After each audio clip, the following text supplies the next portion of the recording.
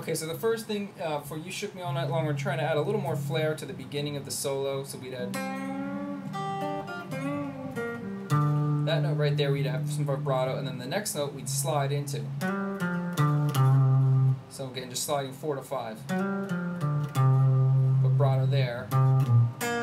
Really working on that bend by gripping hard and twisting the wrist. And then a big bend up at the end. So again, you'd have vibrato here.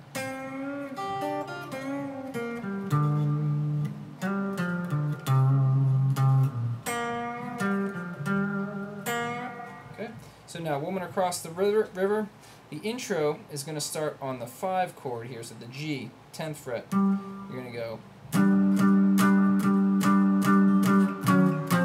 So we have 1 and 2 and 3 and 4, and 1 and 2 and 3 and 4 and. Okay, so you're going 10, 9, 8, 10. 1 and 2 and 3 and 4 and 1 and 2 and 3 and 4 and. Then we're going to have a walk down here.